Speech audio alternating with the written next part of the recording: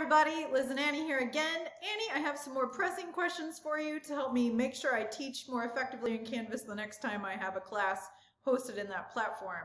So in one of the recent quarters that I was teaching, I finished the term, we ended week 10, we had the final, all the grades were in, the TAs and I were still grading stuff and finalizing stuff and posting it so the students could see how they ended up doing in the course on Canvas. And then I started getting all these emails after week 10, but before spring break, that were essentially from students saying the course had disappeared, they could no longer access it, they couldn't see their final exam grade or their last couple of assignments, they couldn't see their overall grade in the course because they couldn't navigate to it anymore. Do you know why that happened and how I can prevent that kind of situation in the future? Yes, absolutely. I do know why, and I can offer some solutions to prevent that from happening in the future. So let's go to our Canvas Sandbox page as always.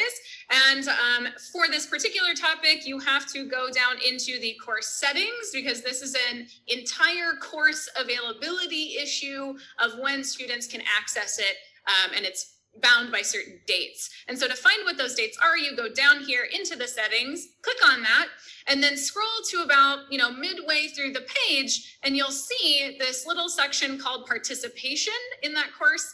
And you'll see course participation is limited to course start and end dates.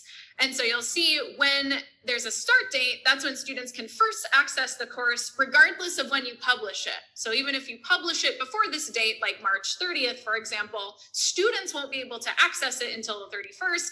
And then same thing for the end date, which is the same day for this particular test course, but students will not be able to access the course again after that date at that particular time has passed, even if you already published it. So what probably happened in your case is the course end date was set to the end of week 10, but not finals week or midway through finals week or something when students still wanted to access it. And so it suddenly seemed like it disappeared on their end.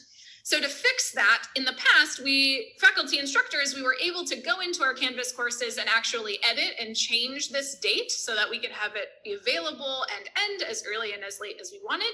But recently that capability has been grayed out, like we can't do that anymore ourselves. And so the current fix for that is to email someone at Excite and ask them to extend the course ending date for the students as long as you give them relevant course info, like the course ID number and when you want the course to be extended until. Hopefully we get that capability back soon so we don't have to bother Excite for that.